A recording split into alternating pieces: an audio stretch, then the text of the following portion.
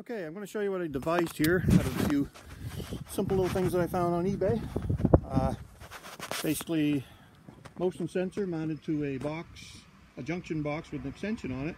The reason it's so tall is the transformer is inside the junction box, and I need the extension just to fit that in there. It's a 12-volt transformer wired into the motion sensor.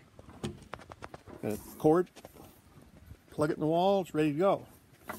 And your siren, very loud. These are the, I guess you'd call the alarm company grade sirens, very loud. And all in all, it's a good little system. It's portable. You can take it wherever you want. Take it and set it up. Hide it behind something. It's going to make so much noise, nobody's even going to be able to figure out where the sound is coming from because it's so loud it just resonates everywhere. Okay, so let's give this thing a little test and see what you think of it. Here we got a garage. I'll leave the door up. If a person broke in a window or a man door, you get the same results. Can't even get inside the building.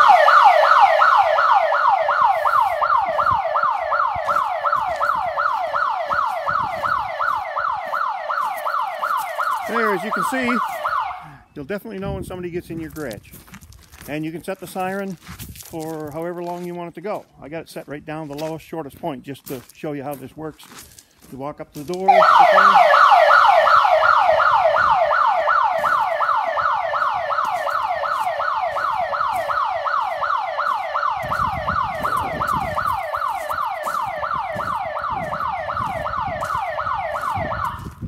and it can be heard a long ways away. That's quite a loud siren.